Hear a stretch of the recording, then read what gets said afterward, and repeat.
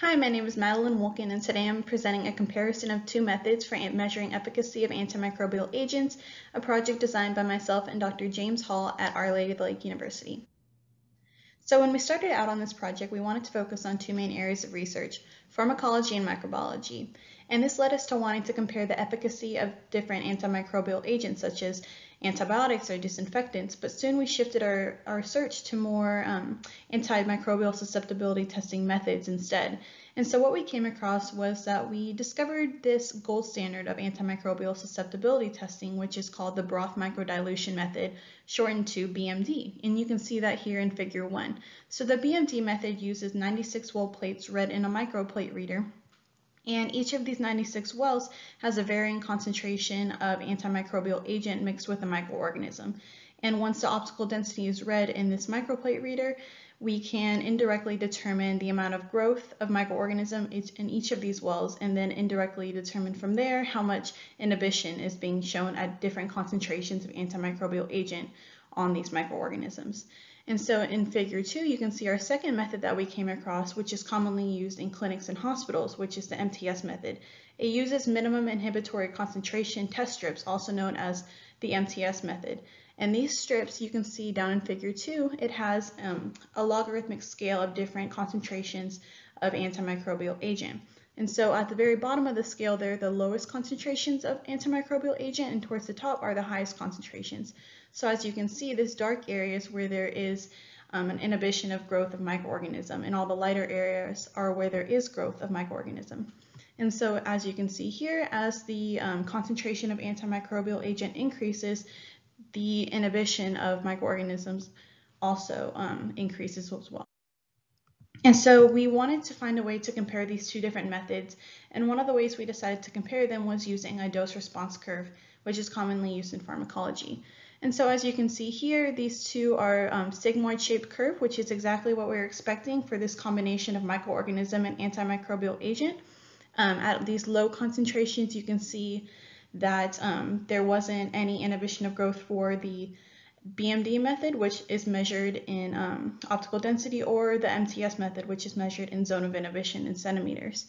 However, you can see that as the concentration increases, the inhibition of growth also increases with both methods, and they both have a nice plateau at the end, which just means that no matter how high the concentration gets after this level, that there will be no more inhibition of growth than there already was. One thing to point out with this graph is that you can see with this blue line, the BMD method, there is an increase in inhibition at a lower concentration than there is with the MTS method, which is showing that the BMD method is a lot more sensitive to these low concentrations of antimicrobial agent than is the MTS method. Okay, so here we have another way that we wanted to compare these two different methods is using a one-to-one method comparison. So right here we have this one-to-one perfect line, which would show a complete and perfect correspondence between the two methods.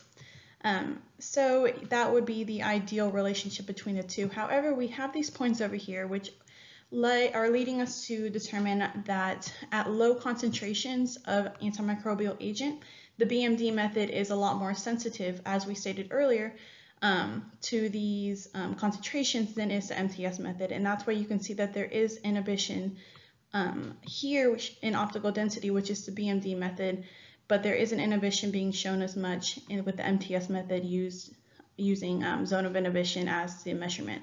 However, at these higher concentrations of antimicrobial agent, they're much closer to the one-to-one line, which is showing that at high concentrations of these antimicrobial agents, there is a much more equal sensitivity between the two methods. So just to wrap everything up and to give some conclusions, both methods had great dose-response curves, which were exactly what we were expecting out of these, a dose-related progressive effect.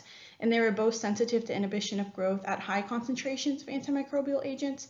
However, the BMD method was much more sensitive to inhibition of growth at low concentrations, and it had less variability between replicates. It also is most likely a much cheaper method than buying the MTS method strips. And so, however, the MTS method had pros as well. It had a lot fewer steps in the procedure. It was less time consuming. It had a quicker reading of results. And that's why these are great in clinics and hospitals when you really just need to know the lowest dose you can give to treat an infection.